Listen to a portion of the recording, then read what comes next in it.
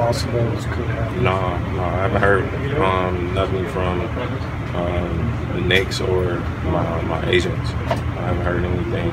It was, I mean, it's part of the business though, I think. Somewhere else, and I have a whole nother profession. I'm still playing basketball, so I've been playing it my whole life, and wherever, if they was going to send me somewhere, I was going to be prepared.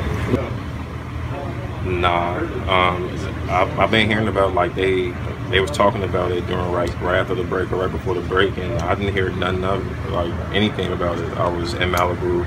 I wasn't watching TV like that, and when I came back talking to some of my teammates, that's my first time really hearing it. I mean, it's a time and place for that. Like right now, we still got a shot to make the playoffs.